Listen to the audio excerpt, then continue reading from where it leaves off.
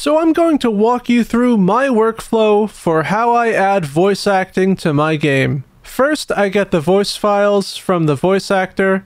I typically ask for one long file with all the takes in it. Some people prefer the lines to be pre-cut up, but I like to process the audio in batches, so this works best for me.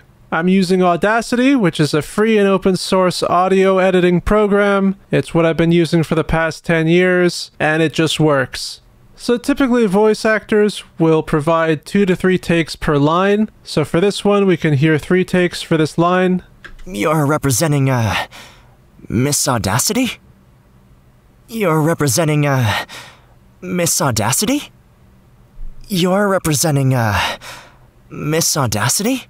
I think I like take 1 the best, so I'm going to highlight this take, and I'm going to hit Control B on Windows. And what this does is it makes a label for this particular selection, and if I click off, the label still exists. So if we zoom in, I want to see where the waveform starts so that there's not too much dead space before the actual sound.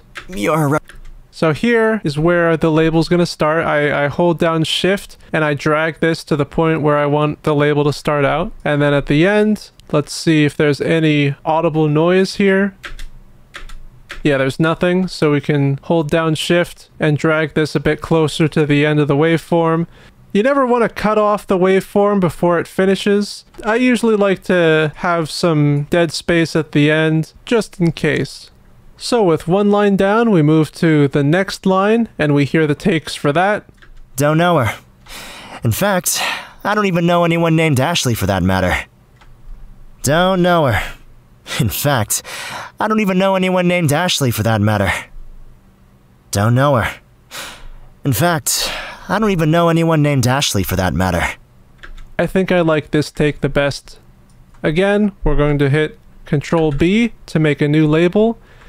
And we're going to shift click drag to the start of the waveform and then zoom in to the end of the waveform, shift click drag, so that we don't have a lot of dead space at the end. So not to get too repetitive, let's say that we repeat the process for every line, we choose the best take, and we are ready to export. What do we do now? So we go to File, Export Multiple, and the export format is going to be WAV, and we're going to export it. I'm going to just say to the desktop. We're going to split the files based on labels, and we are going to put the file name prefix as, let's say, Avon, because this is the character whose lines this is for. And we're going to create a folder on the... and we are going to create a folder called Avon Lines.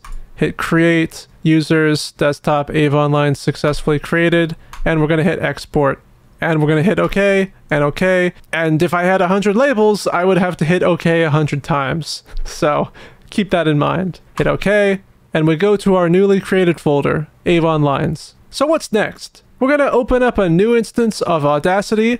And we're going to hit File. We're going to go to Edit Chains because we're going to do a few different things to these WAV files. I'm going to add a new chain. And we're going to call this Voice Line Processing.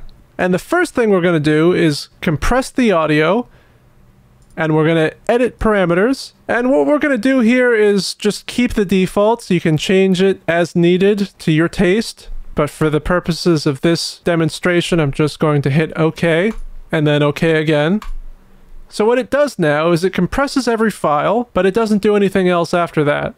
We're going to change that.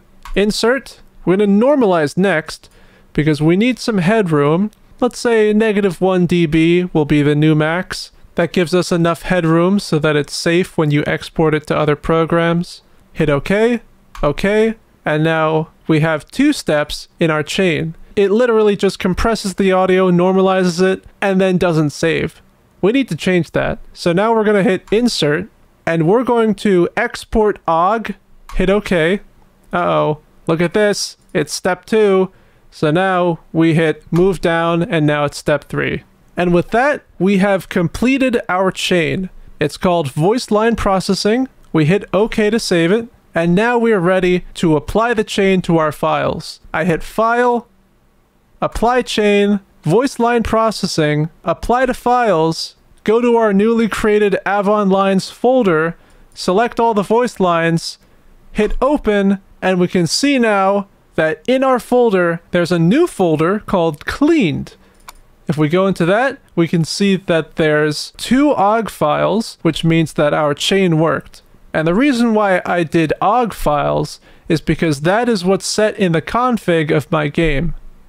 If we go into VS Code and enter the options.rpy, we can see that I've added define config.autovoice equals voice, which is the folder name, / ID, which is the ID of the say block, .ogg. You could change this to .wave or .mp3, but .ogg doesn't have any restrictive licensing agreements and has a lower file size than .wave. But how do you find the ID of each say block? Well, for that, we're going to need to open the RenPy SDK, and we're going to hit extract dialog, and I'm just going to put strip text tags from dialog, and the language is none, which is the default. If you haven't explicitly set a language for your RenPy project, then chances are the language is going to be none.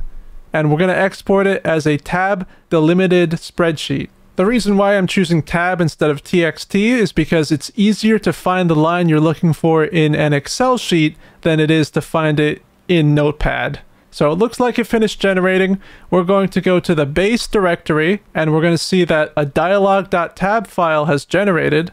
We're going to double click to open, and it opens in Excel if you have Excel. I'm going to hit filter. I'm going to filter the character by Avon. Hit OK. And we can see that the first column is the identifier. This is an ID that is unique for every dialog line. And the way that we find the ID for our voice files is to compare the dialog. So if we go back to our Avon lines folder and we hit this one. Don't know her. In fact. Alright, so we're going to do Control F, and I'm going to search for don't know her. Find next, and it looks like we have a match. Don't know her. In fact, I don't even know anyone named Ashley for that matter. So that dialog line has an ID of suspect1 underscore whatever. We're going to copy that, go back to our folder, and paste the ID so that the new file name is the id.ogg. And this matches the template that we set in options.rpy. If we go back to the SDK and go to the game directory, we can see there's a folder called voice. If we open it, we can see that every file in here has a name that corresponds with an ID. So for example, if we play this one. If you've ever heard of how cutthroat the ID. Let's copy that and try to find it in the Excel sheet. So we are going to go back into the Excel sheet, and we're going to do Control F, and we're going to paste in the ID.